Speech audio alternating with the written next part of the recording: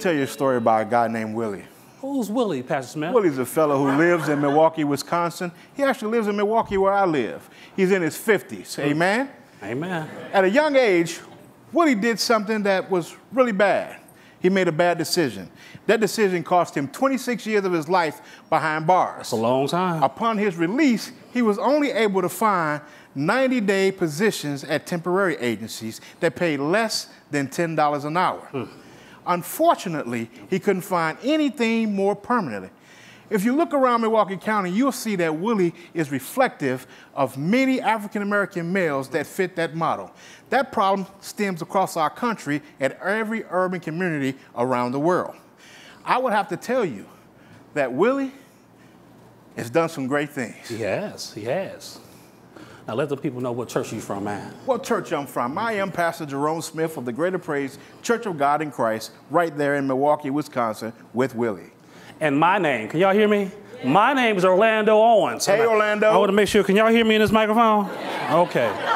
Hey, Pastor Smith, how you doing? What's going on? Now, we're here to talk to you about the Joseph Project, right? But let me first set up the scenario and the story. What's and the black drop. What I'm going to tell you is not going to be Laverne and Shirley. Oh. And it won't be happy days. Ain't no happy days. But I'm going to tell you the truth about what's really going on in the city of Milwaukee. I see. In the city of Milwaukee, the unemployment rate among African-American males is one of the highest in the nation. Also, in that same city, in 53066. What you know about that, Pastor? I grew up over there. Yes, you did. Yes, sir. In that zip code has one of the leading rates of incarceration. Did you hear that? We got to do something better than this. Oh, yeah. Now, those two things alone lead to some of the biggest downfalls for the breakdown of the black family. You hear what I'm saying? The breakdown of the black family. Now, the Joseph Project strives to solve that problem. Now, in our research, we talked to employers, and they told us, we can't find people. We can't find nobody. Nobody want to work. I said, well, that's a lie. That's a lie. You ain't looking in the right places. You're just not. And so employers said, well, if you can find them, Orlando, we willing to pay good money. Good money. Good money. Also, willing to look past a person's background. You mean like Willie? Just like Willie. Amen. Now, the Joseph Project's mission is to connect those genuinely seeking opportunities with opportunities that already exist. That's powerful right there. I know we talk about job creation, but we got jobs that we can't fill. So let's fill what we got already, right? Amen. So the history of what we did. Back in 2015? About 2 years ago. 2 years ago. Absolutely. 2 years this month. This year, we kind of young, just like yesterday. We started this collaboration. We went out and we talked to the churches. And also the business. The business community. And we wanted to figure out a way, how do we alleviate any obstacles or barriers to employment? Because we believe that people really want to work. I think they do. In particular, black men. Them black folks want to work, man. They want to take care of them kids. Yeah. So what's unique about us is that we have a tremendous volunteer base. Thank you, Lord. Has a tremendous volunteer base. They teach most of our workshops. But let me also tell you what's unique about us. Wow. We don't take any, no federal or state funding. Zero. Nothing. This is how we do that. The churches go out and find and vet potential applicants that want to work.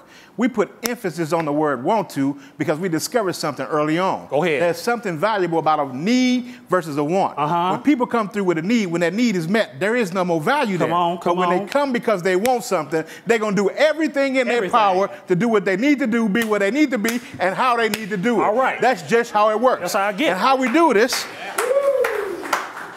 And how we do this is we put together a workshop that is designed to give them application and interview experience.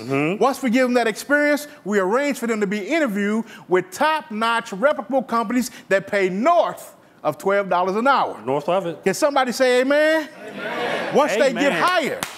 We don't drop them off once they get hired. Once they get hired, we go with our church vans and we pick them up and we take them to and from work every single day. 7 days a week, 48 trips every single week. Come on. Ain't God good? Come on.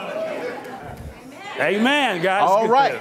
After we've done all that, we found out some things. There's some things that we can't quite measure. Okay. And those things that we can't quite measure is the impact that it has on the family and the individual. So when that happens, we put our workshops together. Yeah, we do. Our workshop only lasts 4 days. 4 days. 4 short days. 4 days, that's it. That workshop is designed to do 3 things and 3 things mainly. 3? Those things first and foremost is prepare them for a successful interview experience. Then? Secondly, we prepare them to meet their new team. All right. We prepare them to be ready for change. And finally, somebody say finally. Finally. Finally, we prepare them for success. We got to have some success, amen? Amen? But the problem with success comes pitfalls, and we prepare them to be ready for the pitfalls as they come. Now, let me just be honest with you. Be honest, man. We have not been successful alone. What you say? Thank you, Lord. We've had a lot of help and support. We have a lot of great companies. Who help us? Well, let me just say, one of these companies, John Deere. Oh. Everybody needs a good riding lawnmower in your life. You need to get that in your life. But after you cut the grass, you get a little hungry. Y'all can tell we have a company called Johnsonville Rocks. JV. If you ain't had a Johnsonville Rocks, you just ain't living. I don't know what you're doing. Now, after dinner, you're going to need a little dessert, right?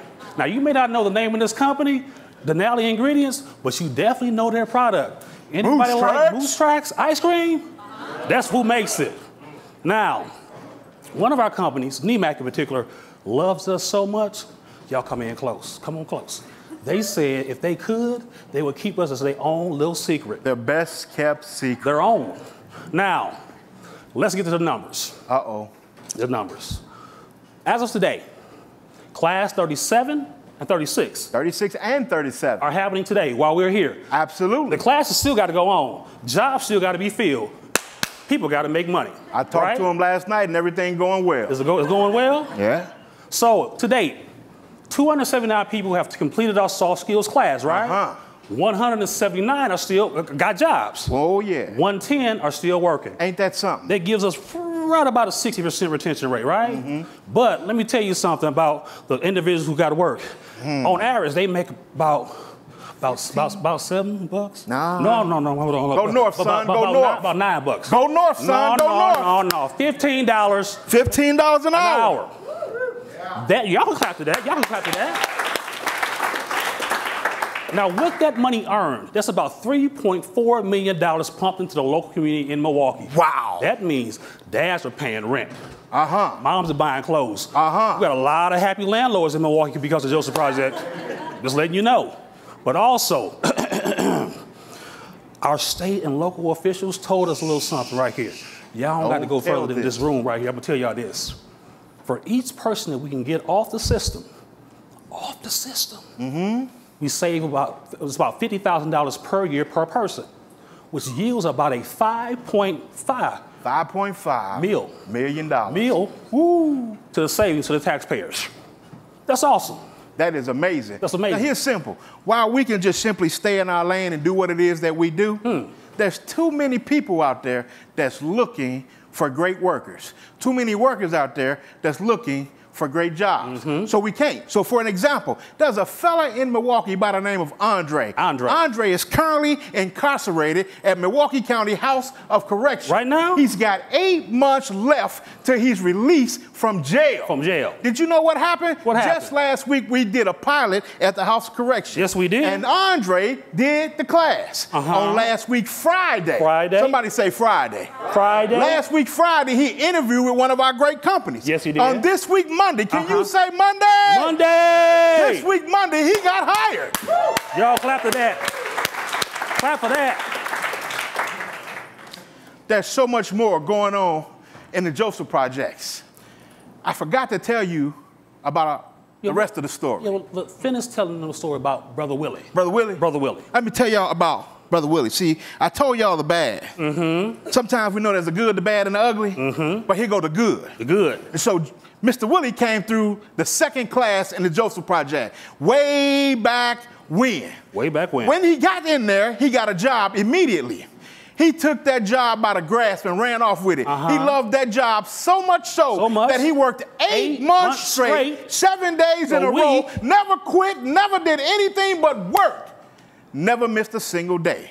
That's what happened with Mr. Willie. And when you find out a little bit more, I started digging a little deeper to say, why would this man do this? He became a productive citizen in our community. What he started doing? Now he's paying his own bills. I heard he put money up for retirement. Come on, man. And then a young lady told me just last week that he's contemplating getting married and buying a house. Here comes the Ain't bride. God good? Here comes the bride. Let me tell you something. The Joseph Project is dedicated. The Joseph Project is committed. The Joseph Project work hard. We do everything we can do to commit to what it is that we do. We create a seamless transition that takes people from confinement all the way to true freedom so that they don't have to worry about being financially bankrupt in their lifetime. Right. We are breaking cycles of poverty, one person at a time. Can somebody say amen? Amen. I can't hear you. Amen. I can't hear you. Amen. But for the sake of people like Willie and Andre, as men and women of God, we have a moral obligation to take the Joseph Project everywhere and anywhere we can to connect those that are simply looking for opportunities with the opportunities that already exist. And why? Why? Simply because we all are the Joseph Project. God bless you. Give me a hug, bro. Good job, bro.